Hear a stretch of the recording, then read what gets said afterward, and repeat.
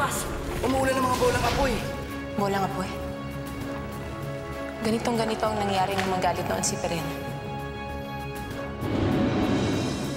Mahal na Reyna, maaari mong ilabas ang iyong brilyante upang matabunan ng buhangin ng apoy. Ano pang hinihintay mo? Pirena, patawarin mo ako. Batid kong malaki ang nagawa kong pagkakamali sa'yo. Natatakot ka na ba sa maaari kong gawin para patunayan sa inyong hindi niyo ko kayang talunin? Talaga bang kinalimutan mo na magkadugo tayo? Hindi na mimili ang pagkakulinan. Ngunit ang magkadugo ay nalilin.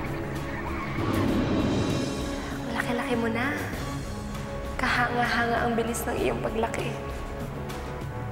Sa wakas ay makikilala na rin kita.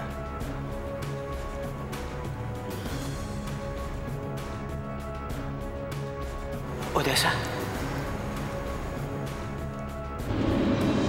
Ngayon ko lamang nakita ang markang yan.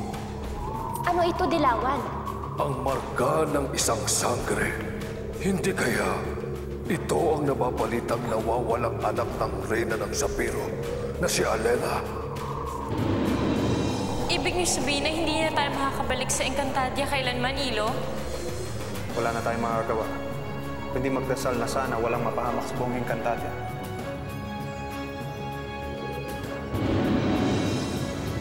I love you. Ano ang iyong winika? Tama ang aking pagdududa. Hindi siya si Danaya. Hindi siya ang nilalang na tunay na nagmamahal sa akin. Sa susunod, hindi na natin dapat pakawalan si Amihan. Kailangan mautas na natin siya para makaganti ka na. Si Andorra kasama si Pirena.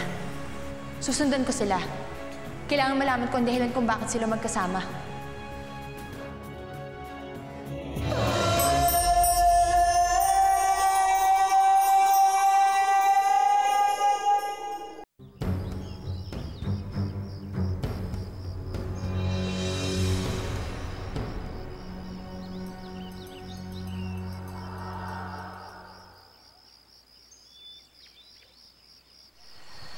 Kung hindi dahil sa'yo, marahil ay napaslang na ako ng aking kapatid kanina.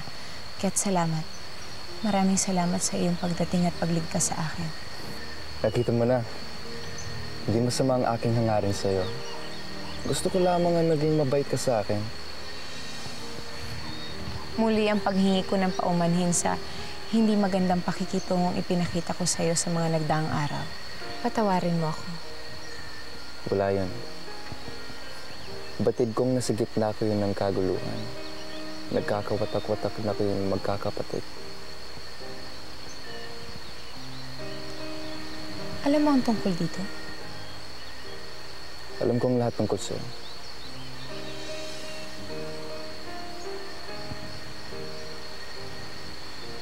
May nasabi ba ako na hindi mo nagustuhan? Wala. Tunay ang iyong winika kanina, Azulan. Tunay na nahaharap kami magkakapatid sa isa na namang pagsubok. Lalo na't nagbalik ang mga Etherian. At nakuha pa nila ang isip ni Pirena.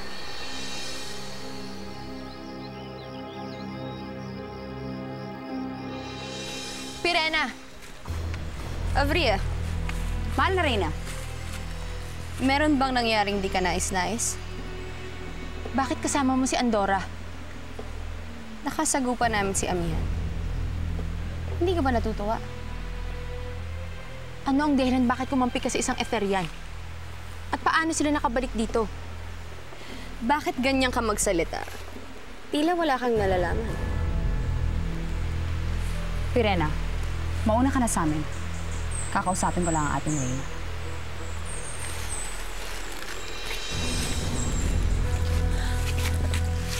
Kilala kita. Hindi ikaw si Avria. Ikaw si Danaya.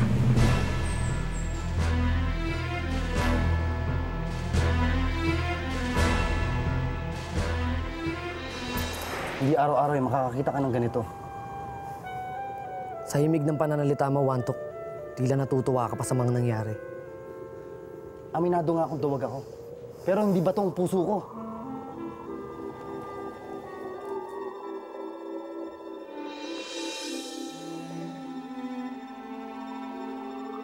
Ano ang ginagawa ng mga engkantadong yan? Paano sila nakapasok dito sa Lireo? Pansamantala silang lilikas ng Lireo, mahal na Reyna. Nasunog ang kanilang mga tirahan at sugatan sila. At sino nagsabi sa inyo na pwede sila dito? Ipagtabuyan sila! Masusunod, mahal na Reyna. Mahal na Reyna, sigurado ho ba kayo sa... Malinaw ang inyong narinig. Ipagtabuyan yung mga Encantadong yan. Kapag may nakita akong isa man sa kanila, mananagot kayo sa akin.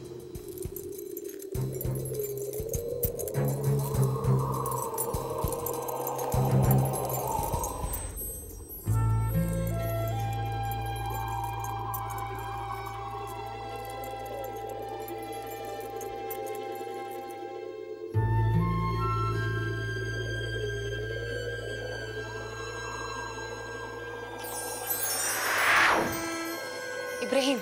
Amihan, hindi ka maniniwala. Pero nakita ko si Odessa dito sa Sapiro kagabi. Naniniwala ako sa'yo, Ibrahim. Pagkat ako man, nakita ko si Andorra kasama si Pirena. Si Andorra? Paano sila nakarating dito sa kasalukuyan? Tunay ngang nakalaya ka na sa pagkakakulong sa ni Etheria.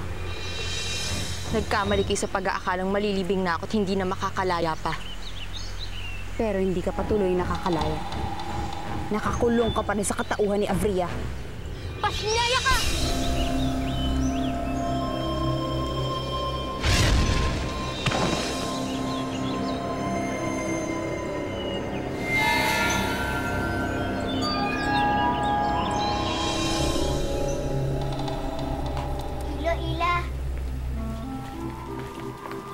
Ipapakita ko sa inyo.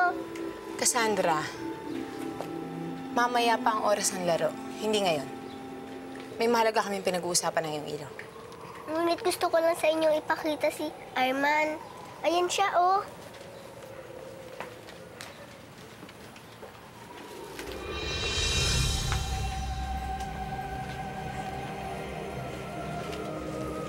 Arman? Ikaw nga ba yan?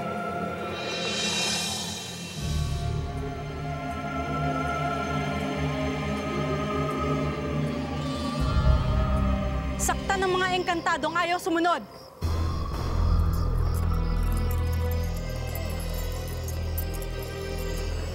Ape, ano nang nangyari sa kanya? Bakit tila nagbago na siya? Tama ka, Wantok. Hindi naman dating matigas ang puso ni Reyna Danaya. Lalo na sa mga nangangailangan. Magmula ngayon, wala nang pakialam sa inyo, mga diwata. Hindi na namin kayo matutulungan. Ngunit mahal na Reyna, wala na sila ibang matatakbuhan. At sino ka para suwayin ng utos ng Reyna? Wantok! Yan ang nararapat sa inyong mga pakialamero. Ipagtabuyan silang lahat!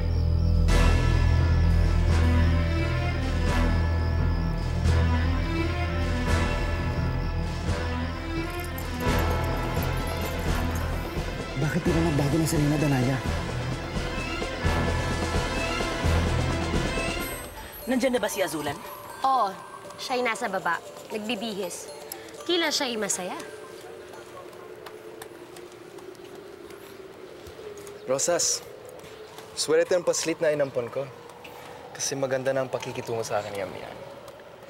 Malas ka! Ikaw ang pagbibintangan! Saan? May hinala kami na ang paslit na yan ang nawawalang anak ni Haring Ibrahim at ni Reyna Alena. Tingnan mo.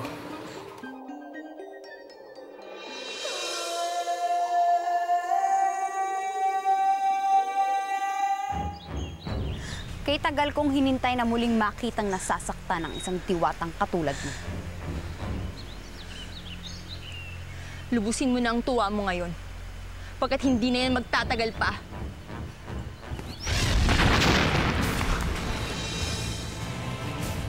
Walang lakas ang iyong katawan. Yan ang kahinaan mo. Alam ko kung paano ka lalabanan.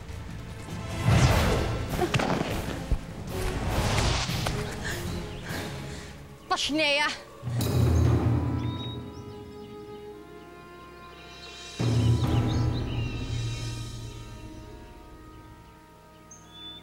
Danaya?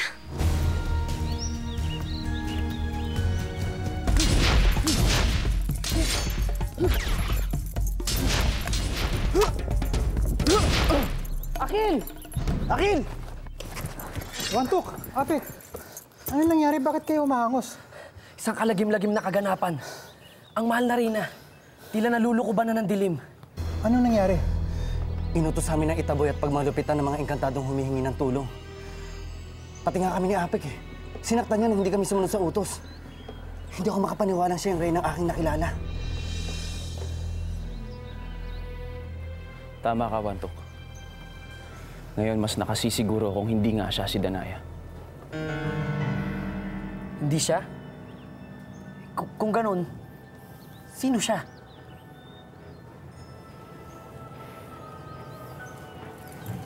Saan ka magtutungo, Akil?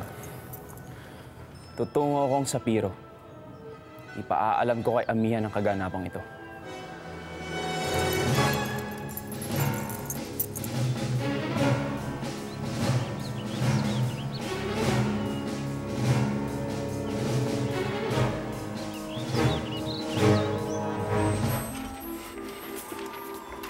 Saan ang paslit? Natutulog na, Azulan. Azulan, tama na yung palakad-lakad. Nahihilo na ako. Oo nga naman.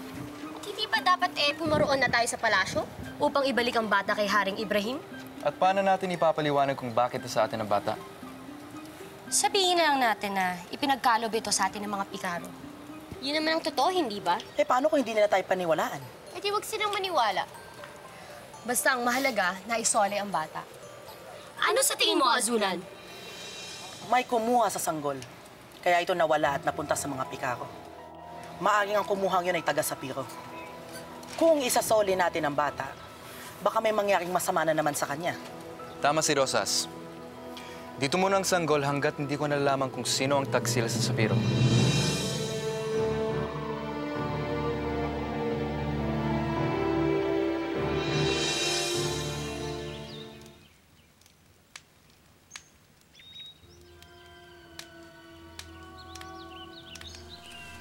Ang mahal na Reyna Danaya!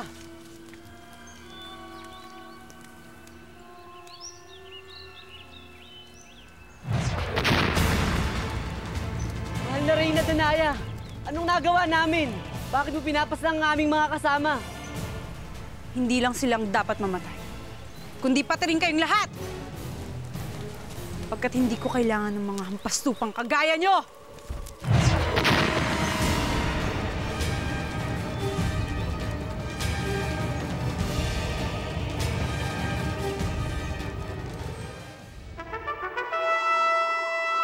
Halika rito.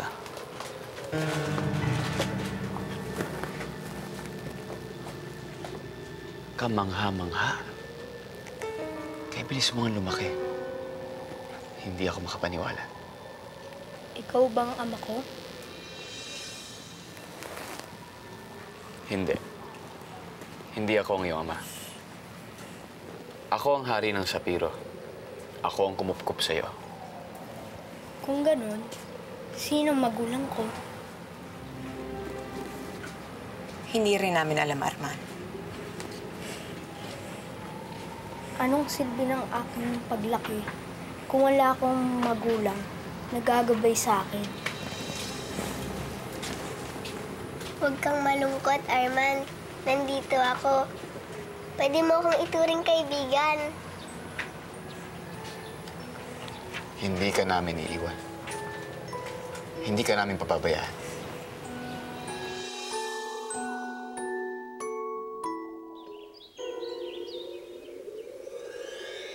Tutulungan kita upang gapiin ang mga kapatid mo. Sa pagbabago ng panahon, nagbabago rin ang mga kakampi mo. At isa na ako ron.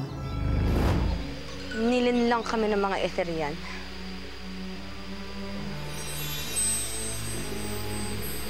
Magbabayad ka, Bea.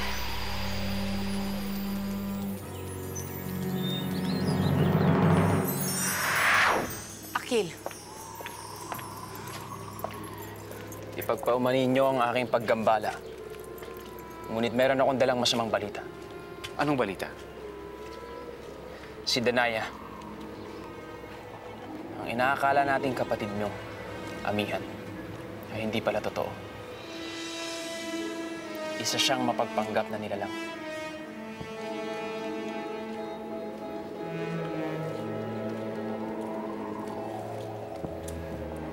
Hindi ko alam kung paano niya nagawa. Ngunit sinakop niya ang katawan ni Danaya at ngayon ay nagpapanggap siyang reyna.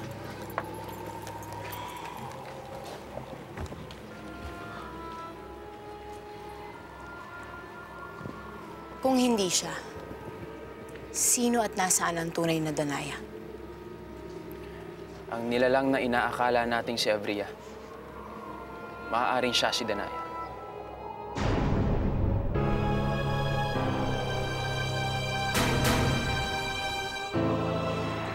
Karimari-mari na kaganapan. Di yata't pinagmamalupitan na tayo ng ating tinitingalang reyna. Nilindang niya tayo. Pinaniwala niya tayo sa isang makatarungang reyna, ngunit hindi pala. Wala na tayong ibang aasahan ngayon kundi ang ating mga sarili na lamang. Lumaban tayo. Iparating natin sa reyna na hindi niya tayo maaaring apakan. Kahit tayo hindi makapangyarihan. Baksak natin si Reyna Danaya. Patalsikin natin siya sa Dareo. Si Etheria. Siya ang aking kapatid. Maaaring siya nga, Amihan. Dahil hindi siya ang Danaya na nagpapanggap na reyna ng Lireo. Tama siya. Pirena, hindi ako nagpunta dito para makipag-away o gumawa man ng gulo. At paano mo mapapatunayan na hindi ka nangasakop ng kapangyarihan ni Andorra? Pagkat hawak ko pa rin ang brilyante ng apoy.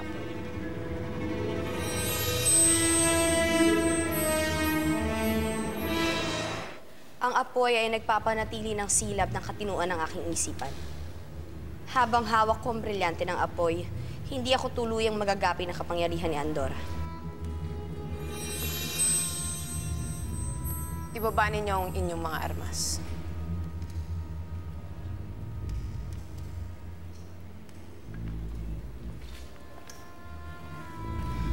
Kung hindi gulo ang iyong dala, ano't naparito ka, Pirena? Pagkatulad mo, alam ko na tayo ay parehong biktima lamang ng pambubuyo ng mga Etherian. Si Etheria na ngayon ay nagpapanggap na Danaya. Siya ang dahilan kung bakit tayo nagkakagulo ngayon. Paano mo ito natuklasan, Pirena? Na hindi nga siya ang tunay na Danaya. Pagkat ang tunay na Danaya ay nasa katauhan ngayon ni Etheria.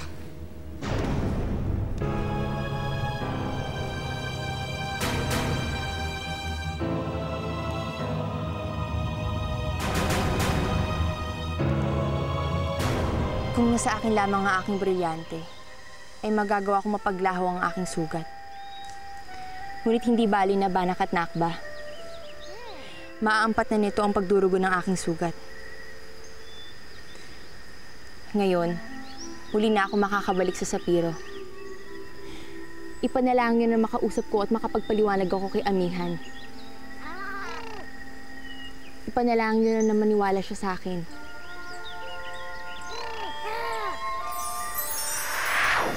Abisalari, Reyna Danaya. Etheria, sa wakas ay nakaharap ko rin ng Etheria ng mga agaw ng mukha. Hindi ako masaya. Pagkat tunay nakasumpa-sumpa ang mukha ng isang diwa. Kaya huwag ka mag-alala, Etheria. Dahil handa na akong ibalik sa'yo ang iyong katauhan.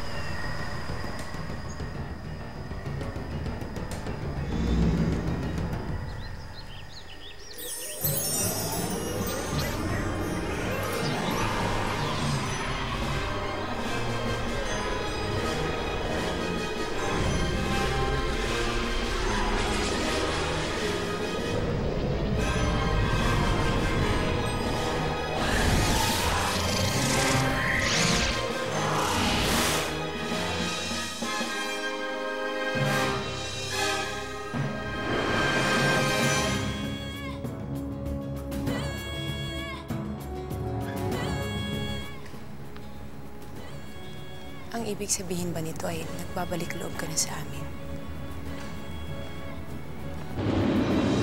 Dito na ako muling mamamalagi.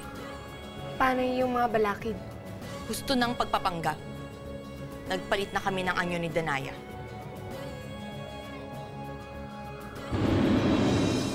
Mga kawal, anong kaguluhan nito? Mga engkantado? Anong maitutulong ko? Isa kang mapangambang reyna! Niling lang mo kami! Akala namin makatarungan ka! Sinungaling ka! May nararamdaman ako nilalang na nandito bukod sa atin.